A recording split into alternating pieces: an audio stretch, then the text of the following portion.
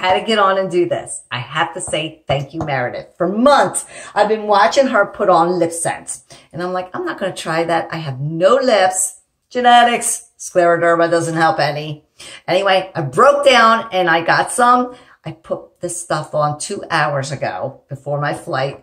And check this out.